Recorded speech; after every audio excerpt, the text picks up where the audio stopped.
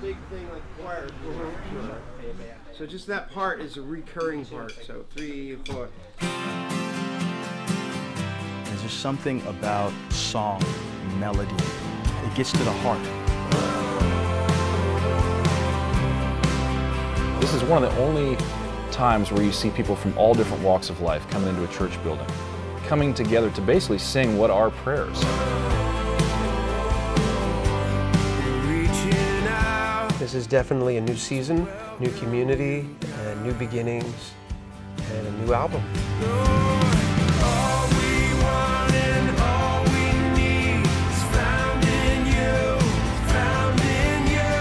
It's beautiful how music can cross over so many different boundaries and connect with people where they're at.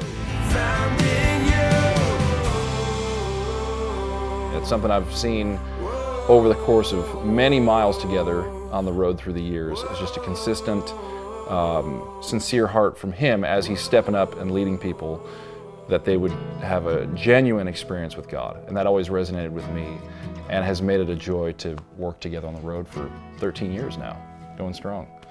I once was lost, I walked away. The road was dark, I could not see. It's rooted in history and thousands of years of people taking prayers of the people and putting it into song. But your mercy, your mercy.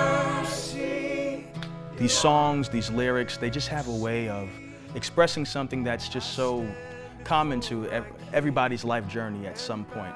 Singing these songs and praying to God are very closely tied. To write music that maybe would inspire people or help them in their faith. You died so I could live. No greater love than this, your mercy. What do we want this song to be as a prayer? I think Paul goes after that. He's one of those guys that really goes after that with his whole self. That's the joy to me, is hearing others sing this, and the song becomes like a catalyst in their soul. But that's what I would hope. It's always my prayer.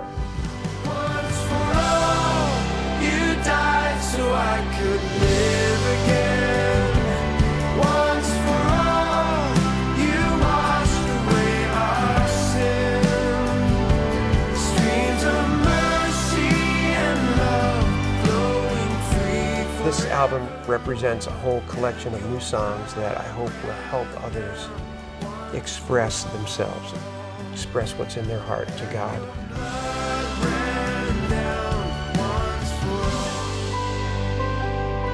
Once for all.